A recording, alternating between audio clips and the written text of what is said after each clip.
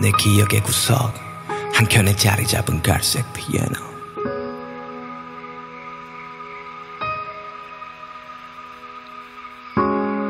어릴 적 집안의 구석 한켠에 자리 잡은 갈색 피아노.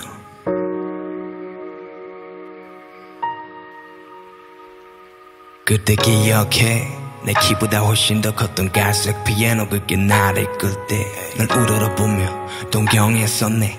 작은 손가락으로 널 어루만질 때 I feel so nice mom, I feel so nice. 그저 손 가던 대로 거닐던 건반. 그때 너의 의미를 몰랐었네.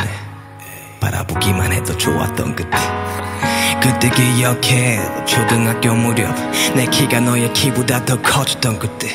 그토록 동경했던 널 등한시하며 배고 갔던 건 방구 위 먼지가 쌓여가며 방치됐던 네 모습 그때도 몰랐었지. 너의 의미 내가 어딨던 넌 항상 그 자리 지켰으니. 그런데 그게 마지막 이될 줄 몰랐네. 이대로 가지마 you say. 내가 떠나도 걱정은 하지마.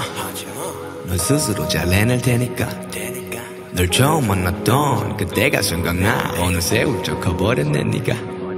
우리 관계 마침표를 찍지만 절대 내게 미안해 하지마. 어떤 형태로도 날 다시 만나게 될 거야. 그때 반갑게 다시 맞아줘. 그때 기억해 까맣게 잊고 있었던 널 다시 마주했던 때. 14살 무렵 어색도 잠시 다시 널 어루만졌지. 긴 시간 떠나 있어도 절대 거부감 없이 날 받아줬던 너 Without you I'm nothing. 새벽을 지나서 둘이서 함께 맞는 아침. 영원히 넌 나의 손을 놓지 마. 나도 다시 널 놓지 않을 테니까. 그때 기억해 나의 10대의 마지막을 함께 불태웠던 너.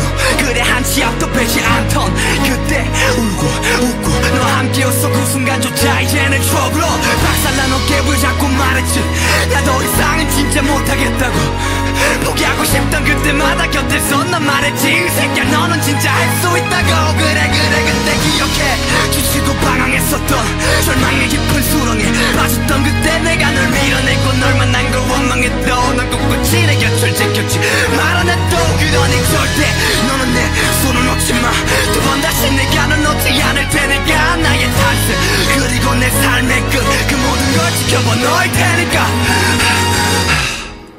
내 기억의 구석 한켠에 자리 잡은 갈색 피아노.